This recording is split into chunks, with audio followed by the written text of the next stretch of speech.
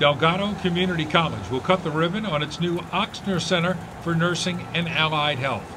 The building will allow respiratory therapy to expand by as many as a dozen students. Program Director Renee Randall said they are needed. So we definitely have more room for more students. We need more students. The local market is thriving, the national market as well.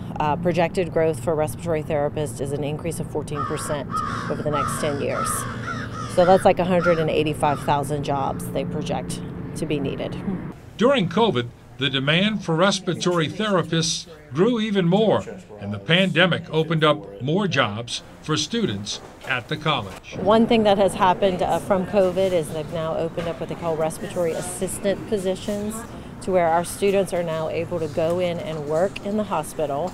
They're basically just stocking equipment, cleaning equipment, but it's a good opportunity for the students to make some decent money while they're still in school. And the hospitals also get a chance to kind of see that student in a work environment and really make a decision on if they want to add them to their staff once they're a registered therapist. Respiratory therapy, an emphasis that makes Delgado Community College education that works.